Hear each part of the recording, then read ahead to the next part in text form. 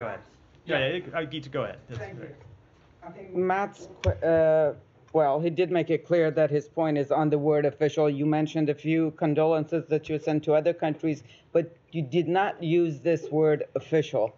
That aside, I'm sure you've probably seen that the people inside of Iran some of them are celebrating this incident. I was wondering what you make of that. So I can certainly understand why people inside Iran would feel that way when you look at the brutal repression that happened under President Raisi's tenure. As I said in my comment a moment ago, especially when you look at his abuse of women and girls, I can see why people in Iran would feel that way in response to his death. But I obviously can't speak for them.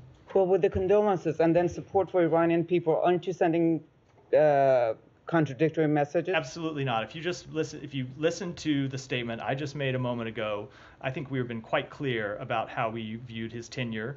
And you don't just have to look at what I said today. I don't think there's any country in the world that has been more clear-eyed about the Iranian regime and more clear-eyed about this president's repression of the Iranian people than the United States of America. We have made that quite clear. So it would be close 1 and 2, I think. We have been quite clear, and that has not just been with the words that you have heard from the senior-most leaders in our government, but has been the actions that we have taken, including imposing more than 500 sanctions on the Iranian government and Iranian entities for their destabilizing actions in the region and for the repression of their own people. The follow-up. Yeah.